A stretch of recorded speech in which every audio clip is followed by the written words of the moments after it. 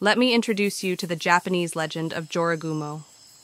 Deep in the forests of Japan, there is a secret hidden in a secret and beautiful place. A legendary being, Jorogumo, lives there. Jorogumo is a being with the upper body of a stunningly beautiful woman and the lower body of a giant spider. She is a combination of temptation and danger. Jorogumo weaves a spider web to lure men. When they get caught in the net, she captures them and eats them. This giant spider web is Jorogumo's trap. The spider webs that surround her house threaten anyone who inadvertently enters it. Jorogumo symbolizes that appearances should not be deceiving, and the complex relationship between the fearsome aspects of nature and human desires.